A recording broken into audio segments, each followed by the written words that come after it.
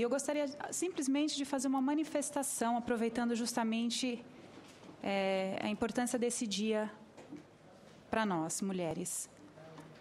Causa muita tristeza observar que mulheres comprometidas com o bem, como as senhoras são, a consciência das senhoras é comprometida com o bem, rezando na cartilha piamente seguida dos manuais das organizações internacionais que querem promover o aborto na América Latina. As senhoras não representam a mulher brasileira.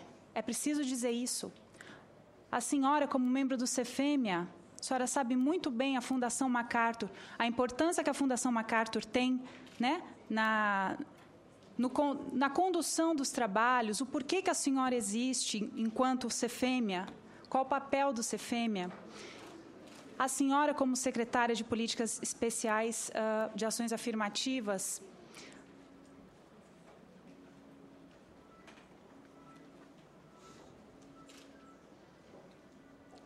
a senhora sabe, nos Estados Unidos, o aborto é legalizado até os 9 meses, desde 1973.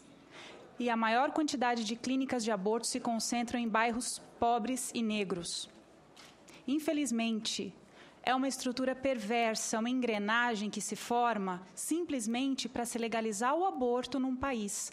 Infelizmente, secretária, não se tem amor por mulher nenhuma. Não se quer defender. A senhora, talvez, tenha verdadeiramente essa vontade, mas a senhora está numa engrenagem perversa, porque o dia que a senhora fizer esse trabalho, o trabalho sujo está feito. E quem vai morrer, secretária? 50% das crianças abortadas são mulheres. Vão morrer as mulheres, e especialmente crianças negras. Então, eu gostaria simplesmente de pedir às senhoras que refletissem se todo um trabalho de uma vida sério, porque eu acredito de verdade que a consciência seja verdadeira, mas eu gostaria de chamar, se todo um trabalho de uma vida vale para depois deixar a casa suja, para outras pessoas terem que limpar. Nos Estados Unidos, que o aborto é legalizado há quase 30 anos, o número de abortos, isso é estatístico, só vem aumentando. É uma prática que se torna corriqueira. Eu engravido, eu aborto, só que isso deixa sequelas. Fisiológicas, para começo de conversa. As psicológicas a gente nem precisa comentar agora. Gostaria só de deixar essa manifestação e pediria às senhoras que representassem as mulheres do Brasil, não representassem interesses estrangeiros contrários à população brasileira, que se fizesse com honestidade esse trabalho de defesa da mulher. Nós estamos aqui representando as mulheres, né? Nós não estamos aqui financiadas, nós não fazemos parte de movimentos feministas financiados por fundações MacArthur, Rockefeller, Ford, etc. Nós deixamos nossos filhos, trabalho, emprego para vir aqui por conta própria, arcando do nosso próprio bolso para defender a vida.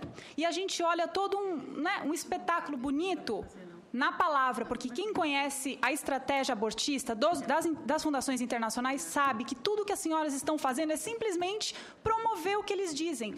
O movimento feminista, infelizmente, está sendo instrumentalizado pelas grandes fundações. A doutora Lia, sabe muito bem. Doutora Cláudia, sabe muito bem.